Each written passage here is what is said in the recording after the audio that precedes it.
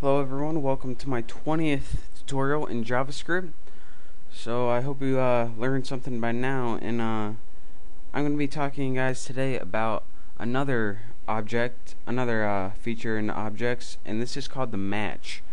And what this does is it allows you to tell JavaScript, alright, we're looking for something, and if it is included in here, or if it's matched in here, we want you to output it on the screen. As you can see, the index of just gave us the placement of it. Now we want to say, alright, if we have a word and it matches, then tell us that it matches. And this might not seem useful right now, but once we get into programming, which is probably in a couple tutorials, then I'll show you how it's really useful with verifying forms and stuff like that. So as you can see last time, hopefully you watched my last tutorials, instead of index of after our string, we want to type the word match. And what this is going to do is search for this word Mikey in our string of text, which is the variable word. So let's go ahead and save this, and as you can see, Mikey is nowhere in hello Bob, my name is Susie. So let me show you what it does. It says null, and this is JavaScript's way of saying that alright, the word Mikey is nowhere in your variable.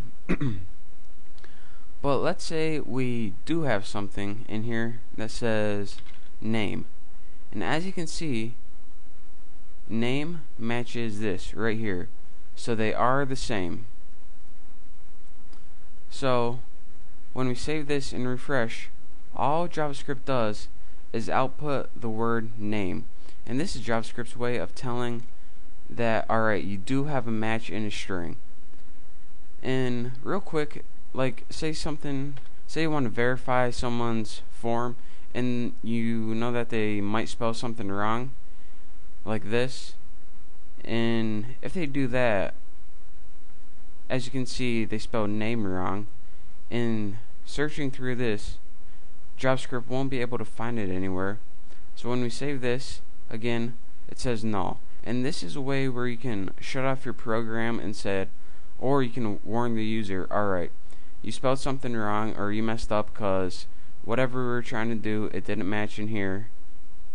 So that's one way of programming, just real quick, how you can validate forms. So we'll be talking more about this later, and it'll actually be useful and make a lot more sense than just trying to do it single-handedly. But right now I'm just trying to teach you guys the basics before we include this in any bigger program. So thanks for watching. I hope you learned a little something at least, and go to my website autolandchat.com. I'll give you a link and you can register. Thanks. Bye.